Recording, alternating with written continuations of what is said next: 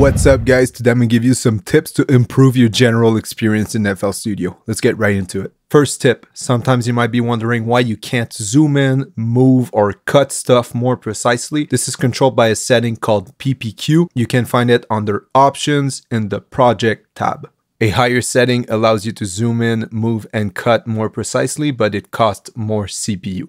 Be aware this is a per project setting, it's not for FL Studio as a whole. It's okay to raise this thing mid-project, but don't bring it down afterwards, else you will lose the very precise placement of your audio and your clips forever. Second tip is for my people wondering why the frames per second will never go above 65 and FL looks kind of choppy on your higher refresh rate. Try enabling Send Master Sync in the MIDI settings. If you want to see more tips like this in the future, make sure to drop a sub on the channel in order to stay updated. Cheers guys, let's get back into it. Third tip is a bit similar. If you're using a plugin and you realize the image is not smooth at all, it's looking choppy. This is especially true when using Serum in FL Studio. Try this. The wrapper, this thing in the middle, troubleshooting, fast idle. And we are looking so smooth, boys. Save this as your new generator, else you'll have to do this every single time. The fourth tip is to start using Smart Disable. If you're having troubles with your CPU load, this is especially important. What Smart Disable does is when a plugin is not processing audio, it doesn't use CPU. So what you do is you open up the plugin and you activate it under this drop-down menu, Smart Disable, or there's a macro to enable it for all your plugins, which is what I use, switch Smart Disable for all plugins.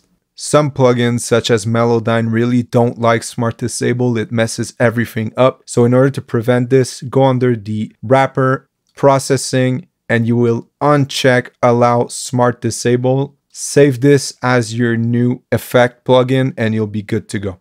The fifth tip also has to do with CPU usage. Go under Options, Audio Settings, and when you're not recording, push your buffer length as high as possible. This will help your CPU so much. If you're like me, when you're recording, you don't need to hear your vocals being processed by plugins. So you can just leave this thing as high as possible all the time, even when you're recording. Just use the direct output on your audio interface to hear your vocals, and that won't use any CPU. The sixth tip is for the people that have had FL Studio crash on them, not me. So you'll go under Options, File tab, Autosave regularly. Just put that at 5 minutes. FL Studio projects are super small, and this will allow you to have a backup every 5 minutes. If it crashes, you go back under File, revert to last backup, and you're good to go. The seventh tip, start linking playlist tracks to mixer tracks. Right-click the playlist track, track mode, audio track, select the one you want, for example, number 5. Now when I change the name, it changes at both places.